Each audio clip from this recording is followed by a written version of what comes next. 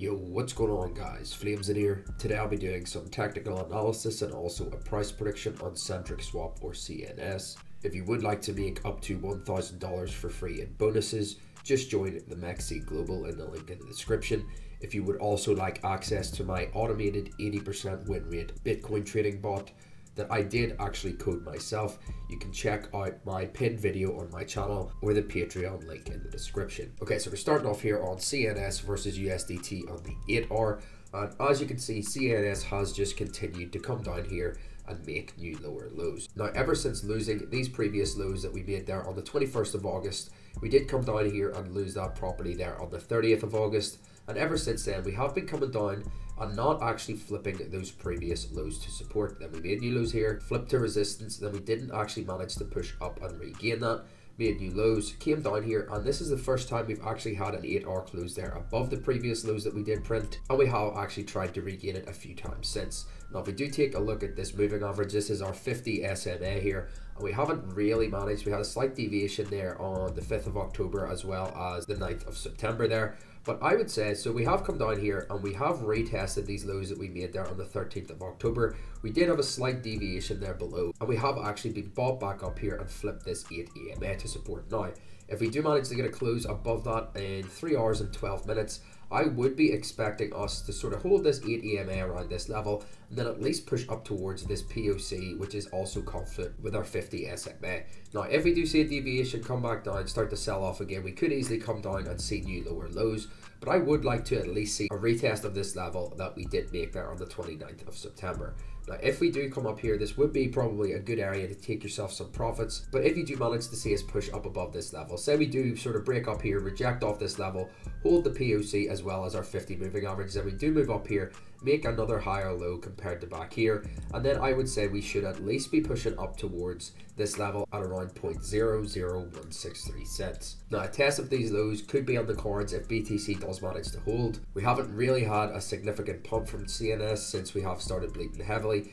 Even if we do move from our current prices towards this level, that would be around a 13% gain there, which would be a nice place, as I said, to book some profits. But say we do manage to come up here and flip this level to support, then a move towards here would actually return you around 65%, which is also fairly confluent with this 200 moving average. Say we do come up here, come back down, get the retest of that 200 moving average, make another higher low, and then maybe push up here. We might see a deviation of that level, come down, bearish retest, and then continue down. It really does depend on BTC, as I did say, but in my opinion, we are due a bear market rally. As I've said in plenty of videos before, I do expect BTC to push up towards at least the mid 20k range, around 25, 26k.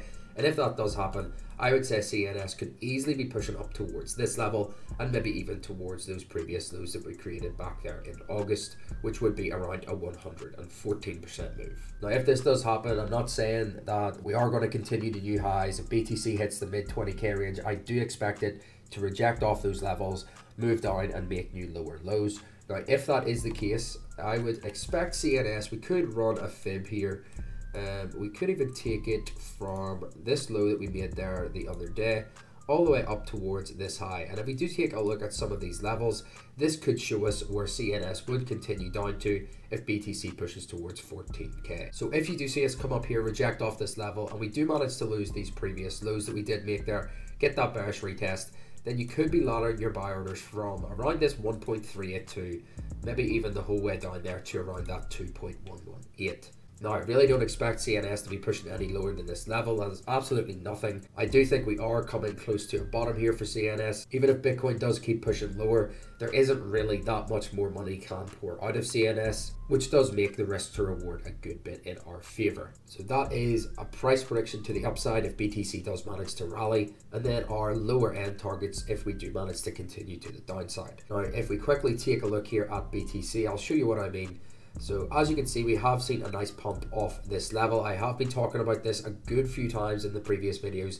This parallel channel, once we do manage to break above this, I was expecting a retest of this level.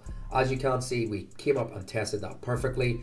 I was saying we could come up here, come back down, retest this level before continuing on up and tackling this trend line as well as the upper range of this level. Now, if we do manage to push up here and flip this to support, then I would say there isn't really much between us pushing up to at least around this 24k level, and this is where you could start to take yourself some profits and maybe even flip short.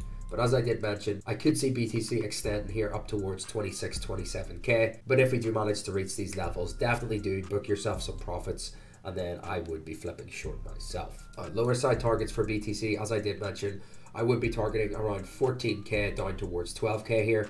I do realistically expect 13.8k to hold, and I'll show you my reason for that now.